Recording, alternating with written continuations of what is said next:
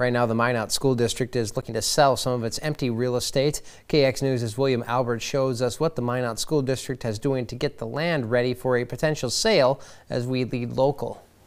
Making space. That's what the Minot School District is doing with close to 70 acres of land that has remained vacant since the district received it from a developer. The land, which goes from 10th Street Northwest to 14th Street Northwest and sits between 35th Avenue Northwest and 32nd Avenue Northwest, is in the process of trying to be sold after the Minot School Board approved a policy that would allow the district to sell the land earlier this month. Minot Public Schools Superintendent Dr. Scott Fall explained to us where they are in the process. I think there's several steps in that appraisal process.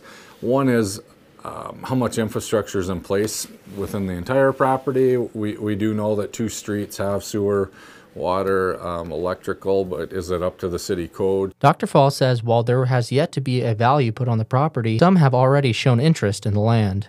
Realtors and developers talk to us about there is some limited property within Minot, the city limits.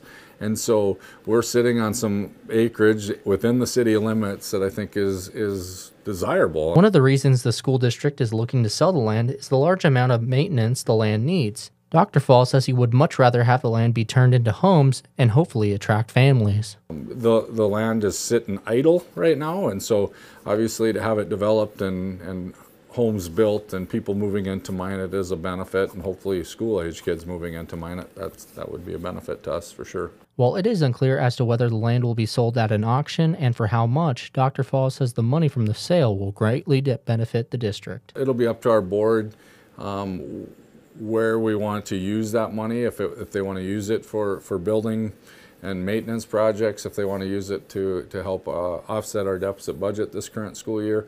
Obviously, selling land, a one-time sales, is not fixing a budget, and so those are decisions our board will have to make. In Minot, for KX News, I'm William Albert.